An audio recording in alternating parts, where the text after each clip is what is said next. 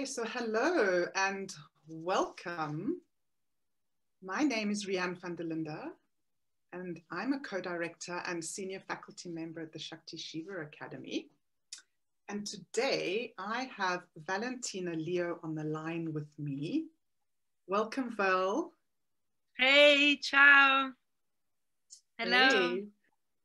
So Valentina is a dearly beloved friend and companion on an ever deepening and ever revealing, unfolding journey of awakening here. And to introduce Val just very, very briefly, what can I say about her? That she's a tantric practitioner, an explorer of the tantric realms, a teacher of enlightened sexuality, and that she was initiated into the embodied wisdom of human sexuality by Shakti Malan, the founder of the Shakti Shiva Academy. And yes, and the excellent news is that Valentina is going to be a guest teacher on our upcoming 7-week mini course, Awakening Your Feminine Sexual Essence, where she'll be offering not one, but 2 bonus classes, which is really good news for us. And so Val, the first practice that you're going to be sharing with us on the course is sky dancing. Yes. The dance of the DAKINI'S breath. Yeah. Yes. So can you please speak to that and to give us just a glimpse into the essence of this tantric practice? So I want to say that this is a practice that got passed on to me by Shakti Malan, and I think was the pearl of her teachings. For me, it was the one piece I really dropped into and kept as my personal practice for many, many years, because I think it encompasses everything. And this, when we recognize that traditional tantric practice are very simple and yet so complex in the content of and in their revelation. And but they're easy to practice. There's no so much learning that needs to take place, but just the willingness to really meet yourself in the flesh and bones. And so sky dancing has got this polarity because it's called sky dancing, is the translation of Dakini from Tibetan. Dakini means sky dancer. It means she that has relinquished so much of her personal ego, her personal like and dislike, that she can become one with the dance of existence that moved through her body of woman. And in the tradition, the body of woman is called the body of love, because it's how love look like, is the curvaceousness of reality, the undulation of sound waves, and the feminine represent really the coming into form. And so sky dancing is this dance that teach women particularly to drop into their body first, their form, their density, the sexuality, the move into the muscle and into the bloodline and into everything that is real and tangible in the body. And from there, when we deeply enter, we can find the place of dissolution, where suddenly we dissolve our ego in I am this woman and I like this and this is my name and this is my age and this is my narrative and these are my problem, my wounds, my trauma. Yes, all of that is true. And as we enter it and we dance it as an experience, then we can also find that place where the personality gets dissolved and we dropped into the flow of the sky. The sky dances us. Existence begins to dance me. And so it's gonna move me in the way she wants me to express into life. And so my narrative and my story and my personality, they don't dissolve, they're never gonna dissolve, but they start to become an offering to what existence wants from me into this life expression. And so we turn it around. Instead of being attached or fearful of wanting to heal and transform everything, we start to rest into who I really am right now, right here. And that becomes my offering to the temple of the Dakini, which is the wisdom woman, to use my life as a groundwork for wisdom in my daily expression. And then this practice will affect the way you relate to your work, your beloved, your intimate relationship, your public relationship, your parenting relating, everything, the way you relate with your garden, with the weather. And so it's a beautiful, beautiful practice, and yet very simple. It's just a journey into the body where we learn to really relax and recognize what's vibrate, what move, what is stuck, and we use the breath. That's why I call it the Dakini breath, because in reality, there is only the breath here. You know, my body is an expression of my breath, and breath is sensuous. You know, when we acknowledge that we need to breathe, we acknowledge we are a sexual being on this planet. And we just acknowledge that. We don't have to push it. We don't have to overdo it. We don't have to become multi-orgasmic. We just recognize that this is the way we relate with reality. And then the breath will guide this lightened movement. And naturally, sexual fire, so sky dancing starts at the seat of my being, where sexuality is in the second chakra. And when I really relax, the fire, the sexual fire will move naturally upward. So we have this movement going up towards the sky. So there is this movement from the earthly embodiment into the sky. And then I think the rest is the one that are gonna come and sit with me and find out more. Body's responding as you speak to yes, I see. invitation. Yeah. And we've had many, many beautiful sky dancing practices. What I love about it is it's such a feminine meditation practice, such an embodied practice, and it really is a teacher, a practice that teaches women particularly. Especially, yes, because it really teaches us to embrace our eroticism as a spiritual practice.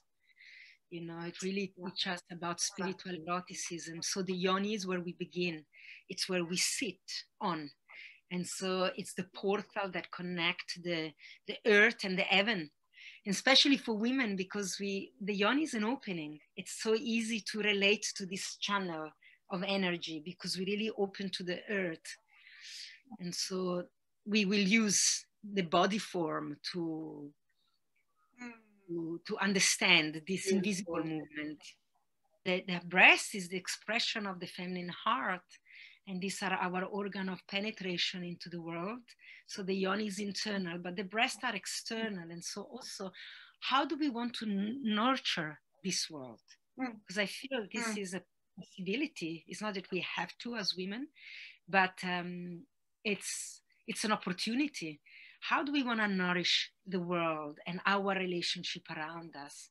And so to start to understand how the breast is an expression of our heart love and not an organ of aggression or protection or an armoring. You know, sometimes we use the breast to attack, to manipulate our sexuality, and the breast can become a very aggressive tool to move into the world. For some women which are tender, they want to protect. And so we also break through this desire to protect and take on the challenge of break open, let the heart break open and offer that too through the feminine embodiment and nourish with our vulnerability.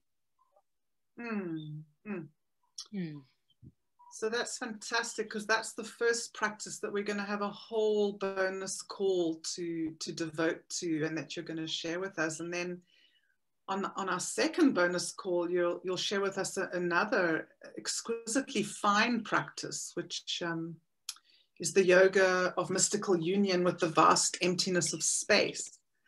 And I know it's a really traditional mystical dance that is called TANDAVA.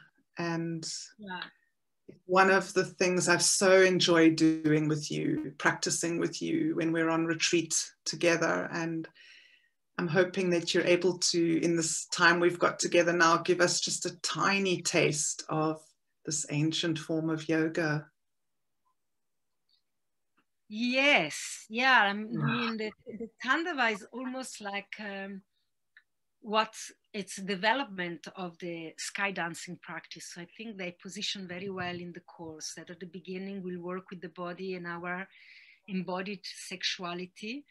And then at the end, once we're able to really enter it, not to deny it, not to avoid it or transcend it, but through entering the body, then we can start to have a taste of very refined sexuality, which is becomes really subtle in the expression of our humanity in relationship to reality. And so then the erotic experience become the experience of the sensing, my senses and the space around me. And so the wind, my relationship with the wind can become an erotic stimulus. Looking at the sky at night can become an erotic event, a romance. And so the body starts expanding into the vast cosmic emptiness, into the cosmic body of reality. And so we let go of our limited embodiment, but we are able to really drop into the recognition that the whole universe is my embodiment. It is me, basically. And this is a very powerful teaching. I think it's key to all tantric teaching, to really understand as a felt experience that the universe, it's all my doing. This universe, it's all me. Although sometimes I don't think it like that. It's this constant polarity of the universe forgetting its true nature and becoming a limited expression as me. And so in the Tandava, we're having a physical experience of what that really means. When I practice the Tandava, it's very slow, undulating dance. The slower, the better. The slower we go, the most we get in touch with timelessness. And so theme like infinity, eternity, boundless freedom, eternal joy, shimmering darkness, all these words that stretch the mind into biggest concept. In the Tandava, they get felt in the body. And once we feel this knowing, that's it. We have it. It's our thing. No one can ever take this away. And this is how we define Tantra. Tantra is knowing who you are. Not because someone tells you, but because you are having an embodied experience of what was spoken. And once it's in the membrane of the body, it's a reminder of who we are. And I played with this word really nicely in my last retreat. It came to me, the reminder. It's reminding, it's bringing the cosmic mind in my physical knowing. And the cosmic mind, it's beyond my thinking mind. If I try to put it in my brain, it will explode. But then we have a body. We can put it in the body, and the body learns much faster than the brain, and the body will hold this knowing.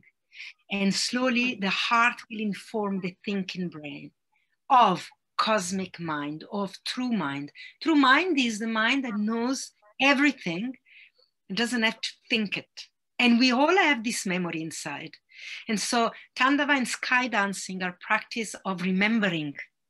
There is nothing I'm really teaching new. I'm taking away the confusion that is in the space between me and cosmic mind. And for it always is an experience for me and with my student. There is an experience of remembering. Everybody knows this. You know, the student that practice this, they will tell me, oh, wow, I know this. I've always done like this as a child by myself, but I couldn't know it was something. I couldn't name it. And now we have a context, and so we can own the natural positioning of the body towards reality. It's a spontaneous dance. And so it's nice when we practice together that we all come back to what we already know. It's really beautiful. It's always so enriching for me. I'm really looking forward to share these dances with you and this group that is forming beautifully. Thank you. It feels like I'm touching into the spaciousness in my own body as we share and as we speak together. And I'm just realizing the reminder is just so important and so beautiful all the time. You know, a reminder to drop back into the infinite space of the body and to move from that ground of being. Yeah. So infinite gratitude to you, Val. Blessings.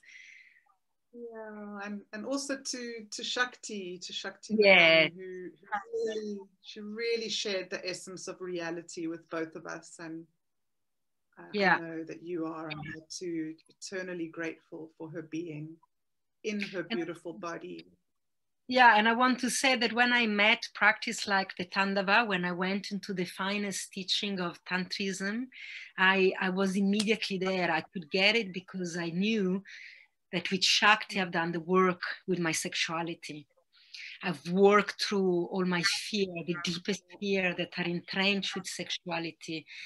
And then I felt free. Then my heart was ready to receive the teaching with no more entanglement and false truth and illusion of romanticism. And so for that, I mean, gratitude, it's almost like a small word. You know, it's really, I'm really speechless. I feel it's a true transmission. So I'm really honored to share this piece now within our legacy of teaching, because sky dancing is really important to begin with and to keep moving in the body. And the Tandava come after, but if you don't have this piece that begins in the second chakra, the sense of belonging, the sense of tribe, you know, belonging to myself. That's what I learned from Shakti. Be the first member of my tribe, you know, belong to me. And then everything unfolds from there. So yeah, blessing to dear beloved Shakti. And so as you say, it's like that important piece of setting the foundation of doing our own work. And when I say work, I mean, it's not really work at all. Much of it is actually just falling more and more deeply in love with myself. And so to women who are listening, the invitation is, if you feel the impulse in your being to doing this work of sexual awakening, then you're invited to join us on our upcoming course, Awakening Your Feminine Sexual Essence, which is starting very soon in May. And all the details and all the information can be found in the links below.